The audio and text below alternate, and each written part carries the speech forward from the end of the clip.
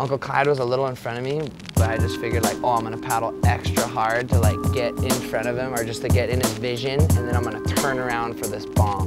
And I just want Uncle Clyde to see me go for this thing. And then boom, right when I seen me pass him, or he was looking right at my board, I just, oh yeah, Uncle, boom, start turning my board around, like made sure he's seen it, like yes.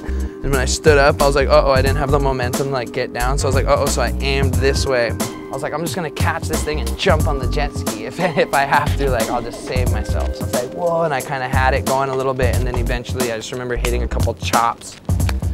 And then I just launched, like finally I think I hit 1, 2, and then I went 3, and I was like, if there's a 4th one, there's no way I'm landing it, and then there's 4, 5, and I was like, oh, and just gave up, and then, yeah, wiped out.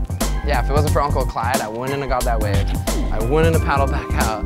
I wouldn't have even like been in the event. Uncle Clyde got me in the event. I was the iCal pick. So I was like, Uncle Clyde, love you. MadSteez, you too. Thanks for the art.